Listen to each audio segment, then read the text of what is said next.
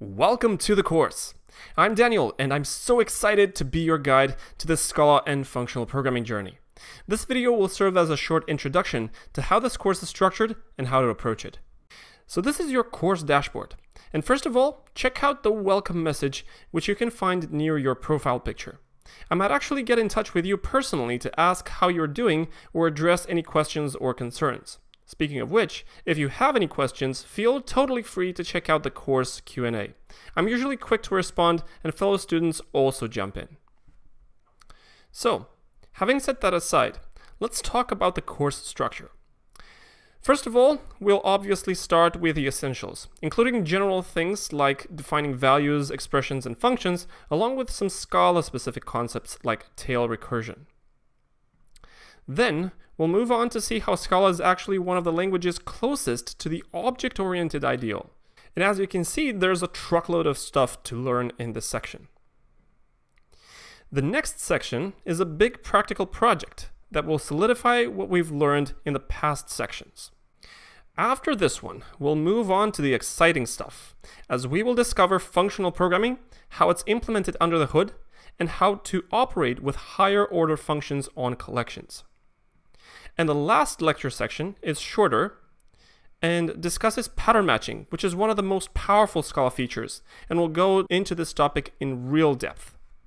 So having discussed the structure, let's make sure we have a good development environment installed. If you don't have a good development environment already installed on your computer, go to jetbrains.com and go install IntelliJ IDEA for Java and Scala. Click on this download button and go install the Community Edition for your platform, Windows, Linux, or Mac. After you download and launch the installer, the setup should be really straightforward. And at the first launch, IntelliJ will ask you if you want to install the Scala plugin, which of course for this course I recommend you do. And after you've installed everything, your welcome screen should look something like this. And I want you to go ahead and create our first project where we will write our entire code for this course. So click on Create New Project, and in the following dialog box that pops up, select Scala on the left, and very importantly, IDEA on the right. This creates an empty Scala project for this course. Click on Next. Name this project however you want. I'm going to name it Rock the JVM Scala Beginners. You can pick and choose the location where you want to store it. And then, very importantly, you need to set up a JDK, that's a Java development kit, and a Scala development kit. For the JDK, version 1.8 works best for this course. If you don't have JDK 1.8, I suggest you go to the Oracle homepage, so JDK 1.8 download, and go to the Oracle homepage and install a Java Standard Edition Development Kit 8 for your platform. Then the Scala SDK should already be installed by the Scala plugin for IntelliJ, so select Scala SDK 2.12, whatever version you have installed. At the moment of this recording, I'm going to work with 2.12.6. Then click on Finish. So we've just set up our first empty Scala project. I want you to go ahead and uncollapse Rock the JVM Scala Beginners, and under the source folder, I want us to create 3 packages for this course. The first package that I want to create is a package where we will store some of the exercises for this course. So right-click on the source folder, so right-click, New, Package, and name this Exercises. Then uncollapse the source folder and create 2 more packages. So right-click, New, Package, I'm going to name this Lectures.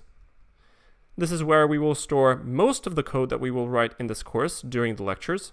So click on OK. And then the third package is going to be a playground. So right click on source again, New, Package. Let's name this Playground. And here is the place where I recommend that you try your own code and test different things throughout the course. And just to make sure that our project works correctly, I'm going to go to this Playground package and I'm going to create 2 things. I'm going to create a new Java class, and I'm going to name this Java Playground. And I'm going to create another thing under the same playground package, a new Scala class, and I'm going to name this Scala Playground. And just to make sure that things work fine, in the Java Playground class, let's write the following. I'm just going to write a simple main function that prints something to the console. If you've done Java before, that should be a piece of cake. If you haven't, please write what I'm saying. So, public static void main, and as arguments, string with a capital S, args, and some square brackets. Write system.out.println, and as a string, hello Java, and a semicolon at the end.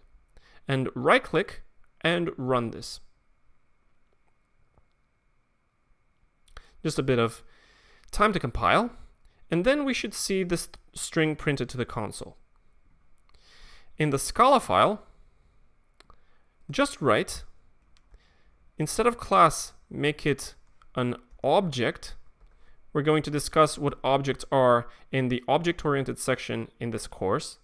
And then at the end, extends app with a capital A. This will automatically insert a main function for this object. And inside, just write println hello Scala